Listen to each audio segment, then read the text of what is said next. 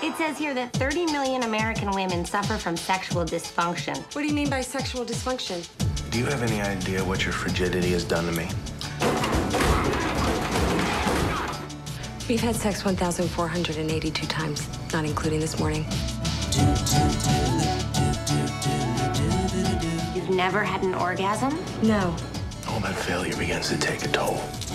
I know it's hard to reach out, but you need help, Jack. So you're saying that if you were in a car accident, became a paraplegic, and your penis didn't work, that you would just give up on life? You got it. Hey, Mr. Chase. Get down, someone might see you. Okay, get up. Yeah, someone might see you.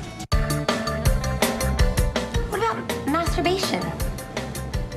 No, I don't do that. I want you to discover your vaginas. I don't think I've ever looked at mine.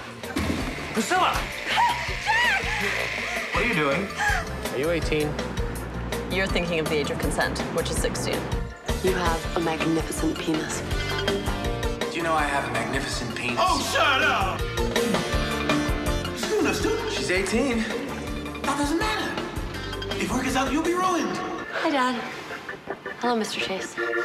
Just once in my life, just for 1 minute, I would like to let go. Everybody wants to change. Oh, really? Of course. Don't they?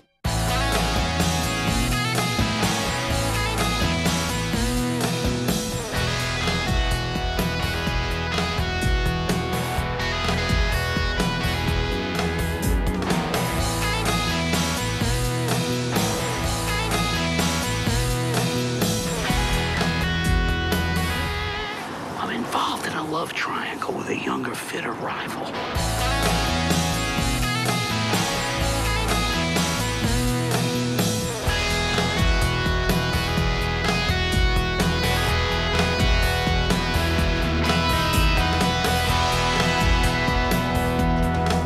Me and wifey, we incorporate a lot of technology in our marital relations. I'm uncomfortable now.